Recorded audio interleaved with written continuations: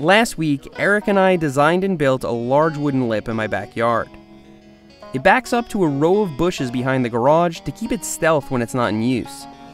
To make it operational, we simply inflate a wedge-shaped bouncy castle on the other side of the bushes to use as a landing.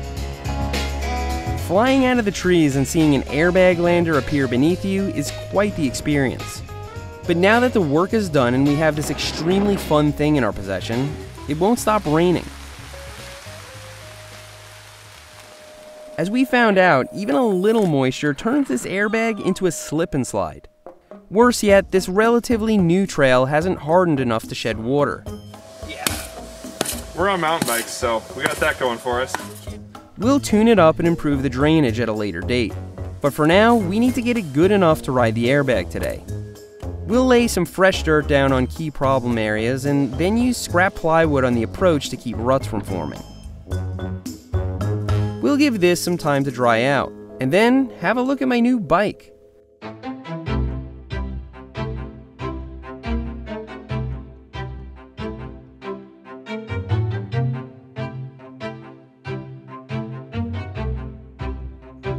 I traded Eric my trials bike for one of his dirt jumpers, and I'm really happy with my end of the deal.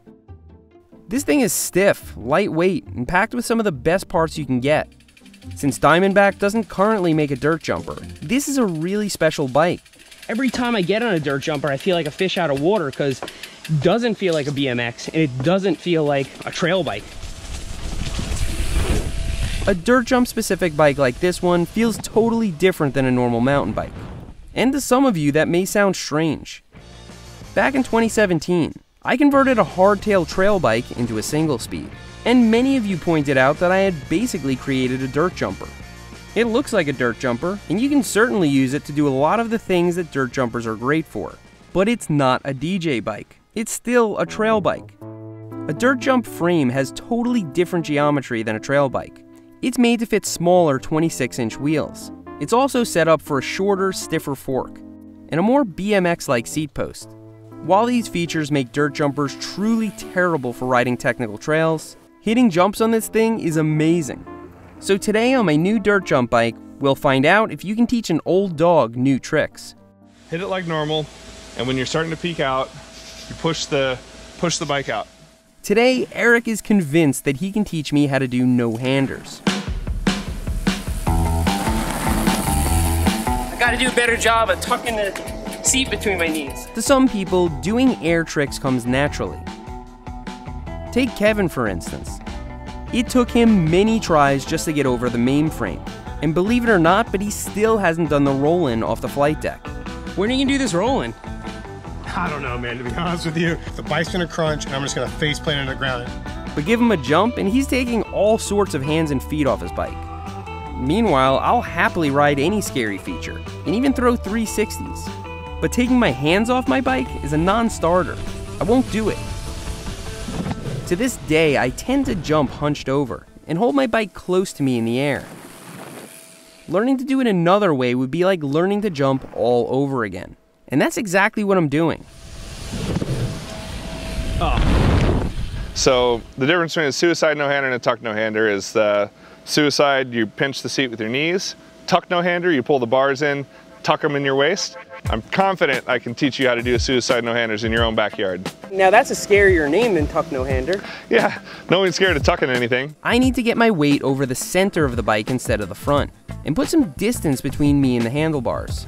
So once you get up towards the top, push the bars out. What that's doing is puts the seat in between your knees. So the first time, you go off the jump, push your bike out, pinch the seat, and then you go one of these. You can do jazz hands if you want.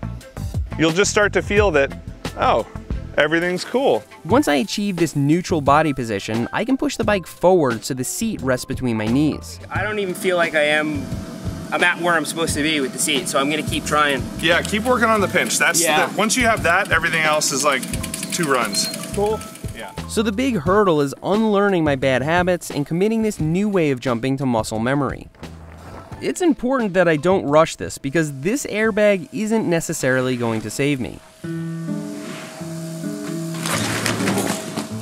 Like other training tools, an airbag can give you a false sense of safety. Even on a dirt lander, it's not the ground you need to worry about, it's your bike. Even in a foam pit, you can get amazingly hurt if your bike lands on top of you. So when jumping on anything, you need to recognize when you're in trouble, and then get your bike as far away from you as possible. That aside, the airbag can be a great training tool. Clearly these wrecks could have been much worse.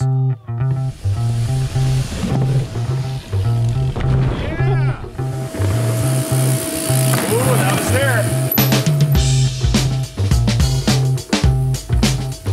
Once you get into the right position, no-handers can be an incremental trick. That was better. Even without an airbag lander, you can safely learn these in tiny steps. Yeah. He's gonna get it this time.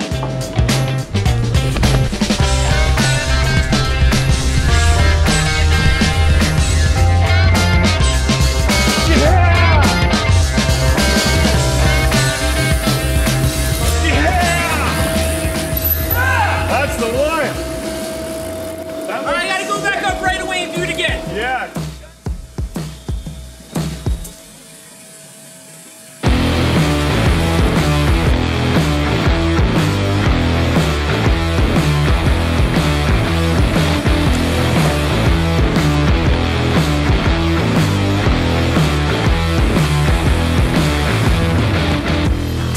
I gotta make them look better. I saw it on the camera and I was like, ah! You do 100 more and you develop your own style. Everyone thinks stuff comes easy, and it doesn't. No, it never comes easy. Yeah. When I was a kid, I would learn new tricks all the time. You know, like you're not stuck in your ways, but I was stuck jumping a certain way for my entire life. I'm 34 years old. I've been jumping for over 20 years, which is stupid to even think. So now I can work on bar spins. Yeah, bar spins will be easy. Should I just go try and throw a bar spin? You shouldn't try and throw a bar spin. You should throw a bar spin. With my newfound ability to take hands off my bike, I was dead set on learning bar spins before Eric left. But we were losing light fast.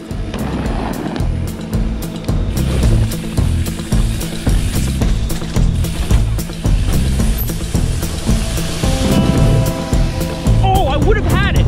I would have had it so good!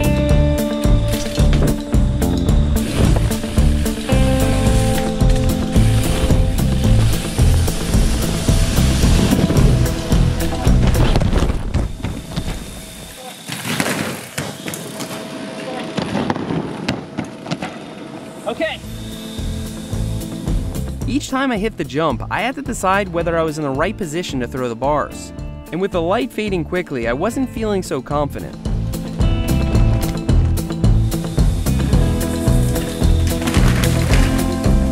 By the time I had made 2 bar spin attempts, it was getting really dark. Our cameras went into potato mode, and I finally decided it was a bad idea to keep trying bar spins that day. All right, I'm gonna put it down. We just had like another 15 minutes of daylight. We can focus on what you didn't get, or we can focus that you put 25 tries into At least. the suey. You hate taking your hands off your bars, and you got that.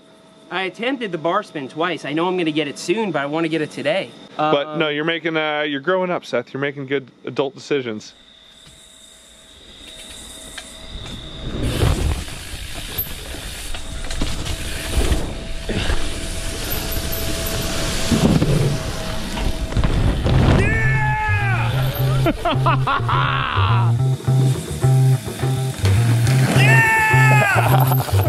That was so sick. I caught it like this.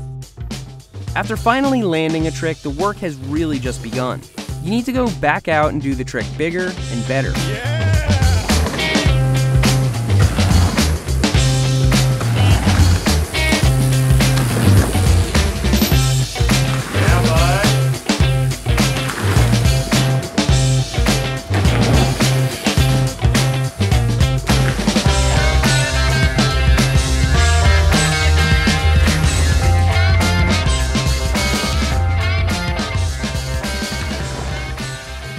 Even if you don't have a training tool like an airbag, you can still learn tricks like no-handers.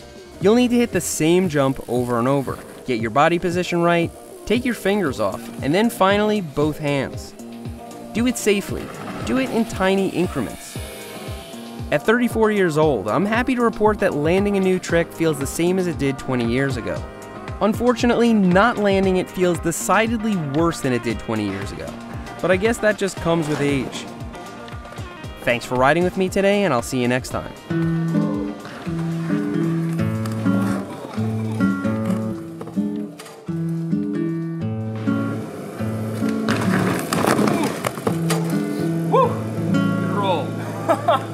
Really late on that one. Uh-oh. That's not good. Oh, that's not good. No, I'm afraid that's not good.